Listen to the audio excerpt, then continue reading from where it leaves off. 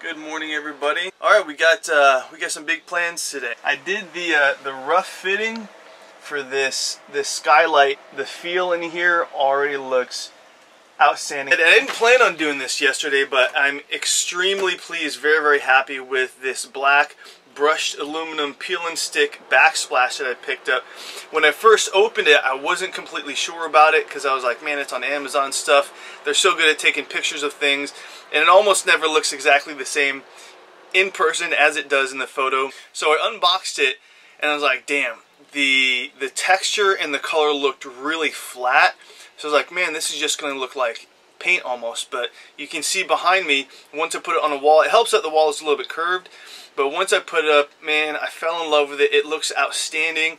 Very happy with how it's tying all this together. My brother's neighbor, Justin, happened to have leftover butcher block, which, man, is huge. Butcher block is not cheap. My plan is to take this over to my buddy's place who's building out his own workshop, but he actually has a table saw, which is a luxury in my world. Break this thing down, cut it in strips, and then cut it top to bottom for the dimensions that I need, put it on the countertop, and call it a win. All right, fam, the van started. I'm very happy about that. And I showed up at my buddy Mark's place, and he is building the ultimate woodworking shop. It's under construction, but the vision is there. There's the butcher block. The plan is to kind of essentially just like cut it into a couple smaller strips and then piece it back together to full proper kitchen countertop.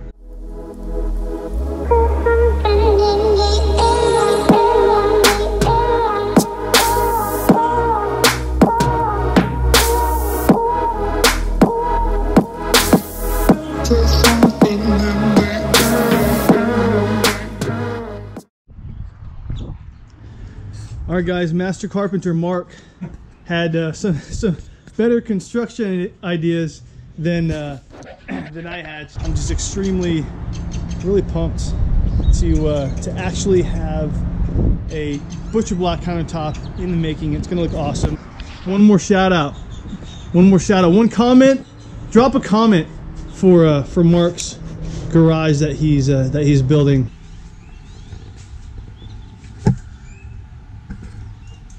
Is this normal? Is this normal? Is that right? Hey, comment below, is that normal? It's not. Alright guys, looks like we are able to make it work. Basically what we did is we just took the big piece of butcher block and we ripped it down to 2.5-inch lengths and then flipped it and then cut those in half. Right now I'm gonna finish kind of dry fitting this and getting the dimensions so that way I can cut to fit and get this thing going. All right, Mark. So what do we do first? First of all, we try to put these things together with regular glue. I showed you guys in the pocket holes, didn't work. So Mark busted out the good stuff, right? Like how good is this glue? What can you expect from this glue? Well, this stuff is gonna stick to everything, you know. And David even mentioned that, you know, did you put anything underneath it? And I said, no, we should be okay. So I'm not worried about it. So now, as you can plainly fucking see, it is glued to the table because I didn't put anything underneath it. And this is really good glue. Oh shit. So long story short, part of the butcher block is stuck on a work table. At least the vices aren't stuck.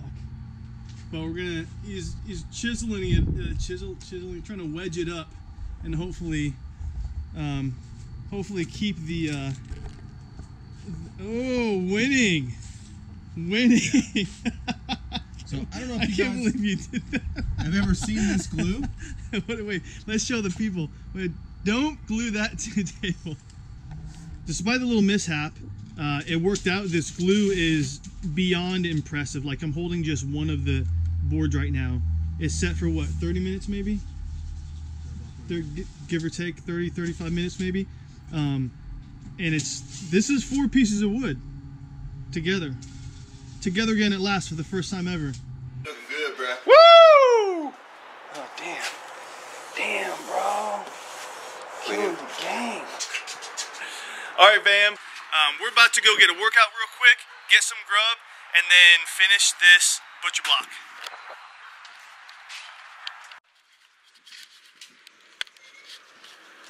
All right, guys. It's getting a little more real, and we're getting a little more better with working these this clamp system. So we got the 2 bigger pieces that we just planed and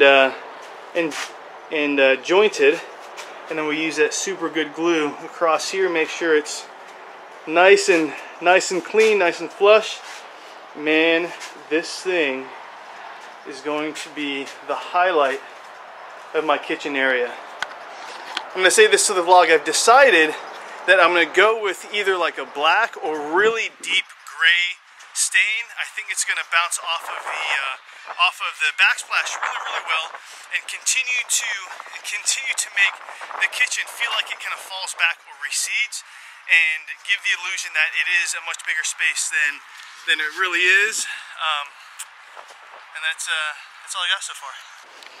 So the next plan after that is to take this piece that you guys saw last night, glue it to the edge of this, then bring it into the van, get my sketch, cut it to size, and then finally we've still got a few extra pieces here that we'll use for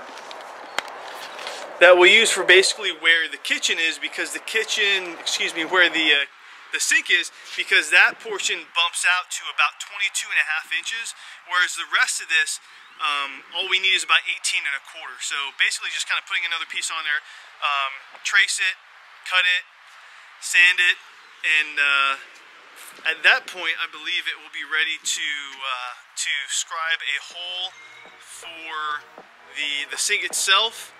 And once I have it all fitted in, it's stain time.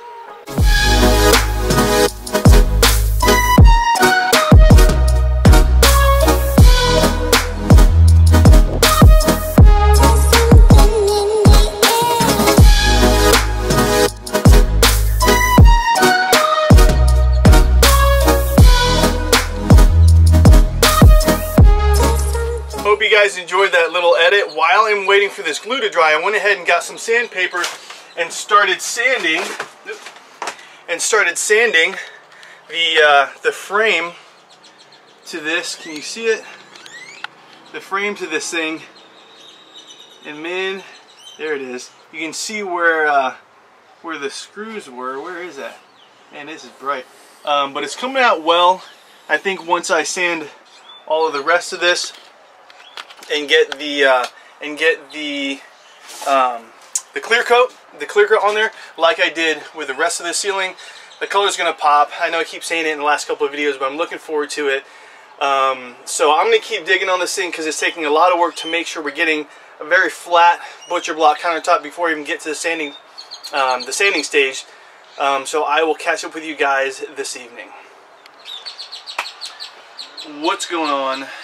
Man, it's been a tough one. It's been a tough one today. At the risk of going on a rant, not a rant, but just like a bitch sesh, we have found about 50% success with this butcher block. We were able to cut it, to strip it, to, number one, I guess is a big one, is make it to where we had enough surface area to actually cover this entire countertop. So I'm very happy about that. But the other thing is we couldn't use the pocket hole approach. The wood is too thin. Even the screws that the manual calls for, it's splitting the wood, so the wood is super brittle.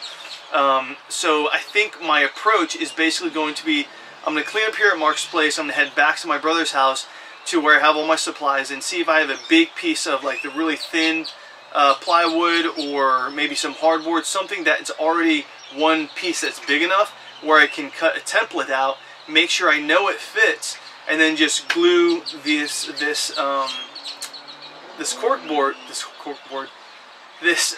butcher block to it, trim it, and then just put it in that way. And I think that will be the solution. I think that's how it's going to work. Let me pick this up. This is essentially what we're looking at right now, guys, I gotta put this big piece, which this is a win. This is all one big piece so far. And I gotta glue this small piece back onto this medium piece, and then get this thing fitted so I can cut the hole for the sink, cut the hole for the faucet, sand this thing down and stain it.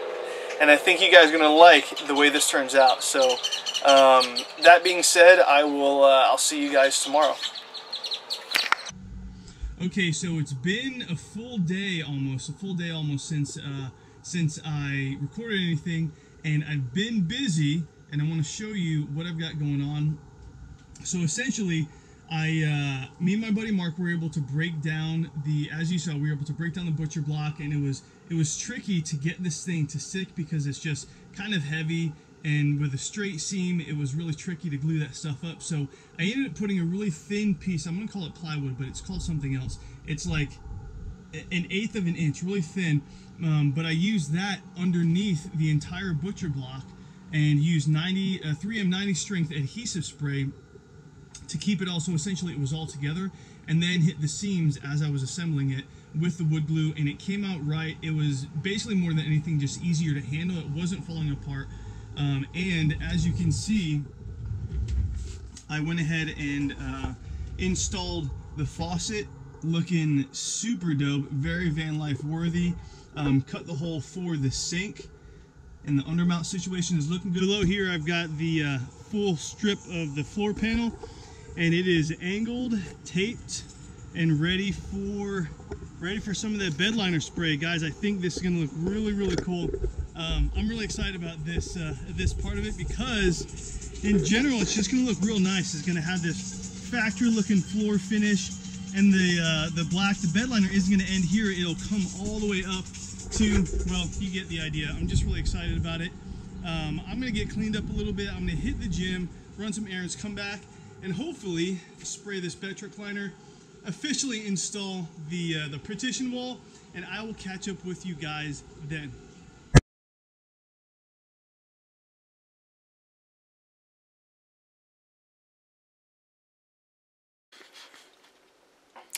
Morning, fam. Updates. Yeah. So the plan for the day is to finish all of the paint touch-ups I need to do I covered the front of the cabinet, put a handle in there, did some TLC to this door because it was super damaged, really messed up, like it was a frustrating piece for me to put together. Sanded that, added this kind of, I don't know, covered piece. For right now, I'm going to go ahead and take some more of this tweed. I'm not going to cushion this part, but I'm going to take more of a tweed, and I'm going to wrap it here, and then wrap it on this edge with a couple more of those nails. So now the bed space will have a nice kind of frame look to it, and then get out the paint department and start throwing some color. So very happy with the way this turned out. Man, just seeing it all one color, what a big difference. So next thing I gotta do is, there are some, from the adjustments I made the other day, there are some spots that I sanded underneath here that I need to stain ebony again, and then get underneath here. I think I'm gonna do one more coat on the edge of this thing, take a little bit more off of the top center in the spots where I put it, rather where I took it off, and this thing's gonna be ready for living. It has been a very productive day. So I'm gonna spin you guys around here real quick. I got pretty much all of the touch-up stuff done. This one door I tried to salvage. I'm still gonna have to sort something out there, but otherwise everything looks good. I was able to stain underneath, poppy seed color on the front. Forgot to put the stain under here, but I'll touch that up. Otherwise, this is looking great. Man, I love that backsplash.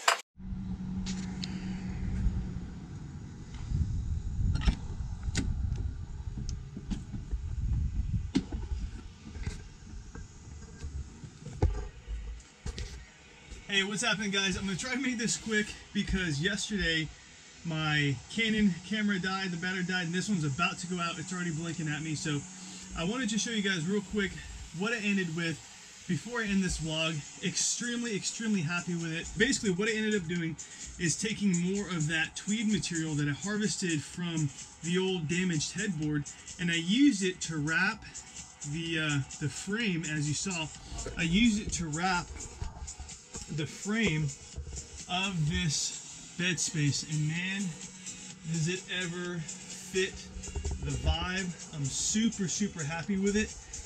So this one I padded. You can see this is padded, and it's actually really comfortable to lean up against. These two, I basically just kind of double folded it with some nails, and then put the upholstery nails in there. This one I had to cut a couple pieces of wood to make it fit. But man, it's awesome. And I finished out this side of the bed space, and you can probably see I added a spot for both my the remote for the lights that go up here, as well as, what is the other one for? Oh, for the exhaust fan. And added a light switch for LED lights that I fit along the running board top end. I don't know what you call it, the top end of the cabinet, so that way I can access that. And I'm gonna have a remote. That's dirty. And I'm gonna have a remote that comes with my diesel heater. So basically, from inside the bed space, I'll be able to control the bed LED light strip, the kitchen LED light strip, the fan, and the heater. Guys, I have not underestimated my need for comfort in this build, but also style and design. So that's it. That's all I got for you guys. I gotta get inside. I gotta cook. It's another beautiful day here in Central Texas. Cannot wait to be out in nature with this rig. I'll get to you guys in the next one.